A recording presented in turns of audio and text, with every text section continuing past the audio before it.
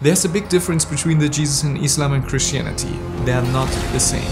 Number 4. Muslims believe that Jesus is not God because he was a human. Number 3. During the end times, Jesus will arrive at a place close to Tel Aviv and he will pray with the Muslims in a mosque. Number 2. According to the Islamic faith, Jesus was never crucified, but another person who looked similar like him was crucified. Number 1. In the Quran, Jesus spoke as a baby and said, "Indeed, I'm a servant of Allah. He has given me the scripture and made me a prophet."